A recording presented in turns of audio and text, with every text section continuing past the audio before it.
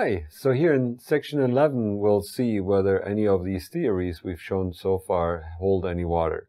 It's really about measurements of quantities like band gaps and effective masses. Can these things really be measured? And they really validate some of the theories that were derived here. Again, we'll need aspects of these real materials. We need constant energy surfaces, we need the Brion zone, and we need the band structure. So, going back to these important things we need to remember, we derived the density of states that in 3 dimension goes as the square root of E. The quantum number K really entered our system originally through Schrödinger's equation, but it's really also a momentum discretization for our infinitely periodic space. Each band has exactly K or N number of states in it, depending on the discretization.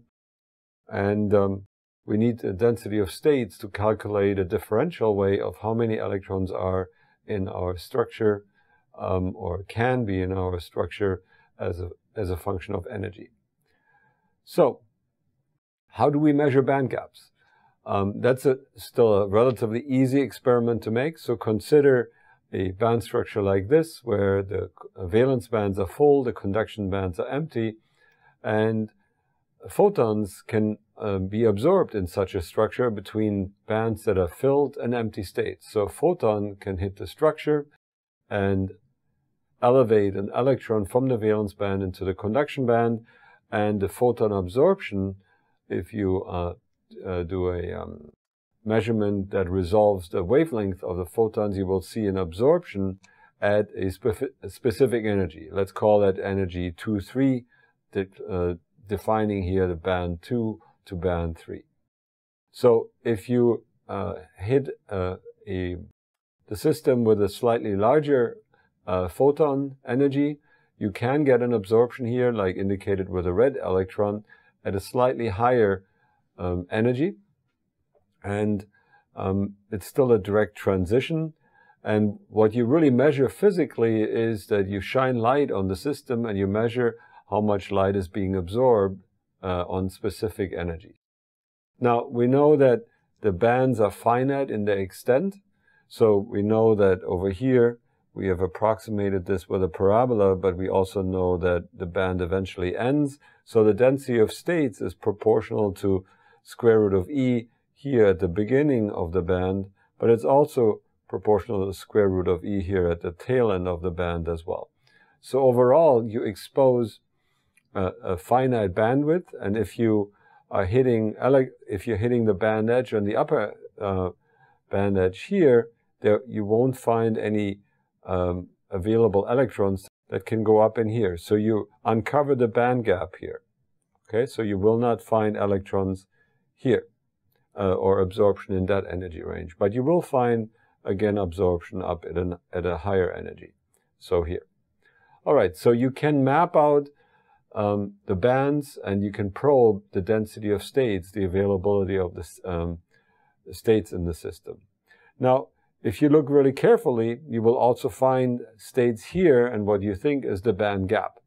And that has to do with scattering events, with phonon relaxation on virtual states. So that band gap is actually not perfectly sharp, but it also has an inclusion of some phonon effects, vibrational effects. So there can be a small absorption of electrons also below the band gap. All right.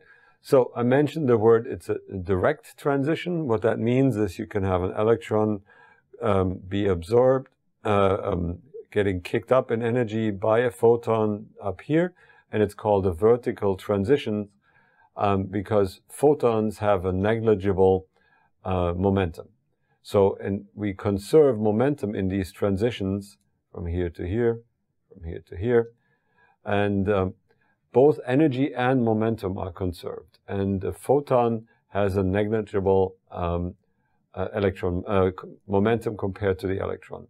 So there is a tiny momentum transfer, but on these scales that we're showing here, it is 0. Now, there's other semiconductors, like we mentioned, the silicon and the germanium, that are not direct. So here's an animation that we put onto Wikipedia a long time ago that we made with a nano-hub tool. So here you can look at the central bands for the typical materials we're interested in these days. And you find that silicon and germanium have indirect gaps. So there, you have to have a more complicated process. In order to explore a transition or a band gap from here to here, you need to excite a photon and then compensate with a you need to excite an electron, and it needs to be transferred by a phonon. It's a three-particle process, a vibrational process. That is slower and it is less efficient.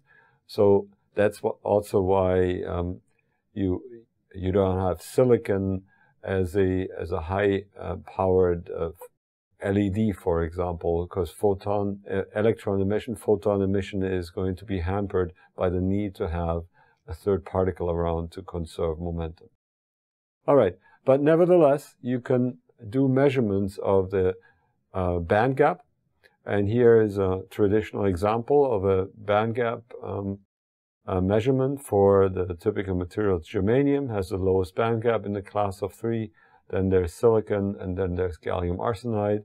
And you can fit those to certain temperature dependencies, as indicated here. Okay, so a band gap is energy dependent. All right, now we got the band gaps down. Now let's look at some of the effective masses, and we'll do that in the next section.